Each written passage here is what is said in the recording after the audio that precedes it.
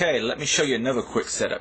This time we're going to do serial, because I got my power in, and right here I'm taking the 3 volts over to the low side of the logic level converter, and this time I'm doing serial, so I have TX and RX. So along I go, and essentially I plug that into the 10C's TX and RX, but in reverse. Basically, the RX from one goes into TX of the other, and vice versa. Then of course I have it going off to my machine right here. Well, I have a few different commands I could run on this. Let me first show you some code. Somewhere around here I should have this. This is something I bought, modified from Paul's code I saw on his website.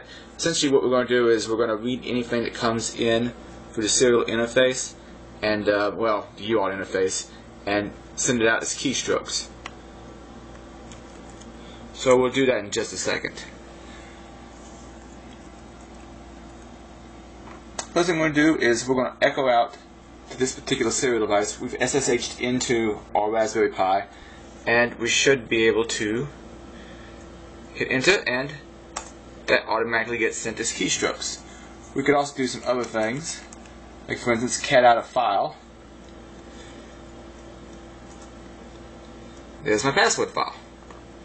So serial I/O seems fairly simple. I need to play around with doing it both directions, but this is fairly promising, and seeing how easy this is to interface with an Arduino based device, in this case the 10C, using just like a $2 logic level converter.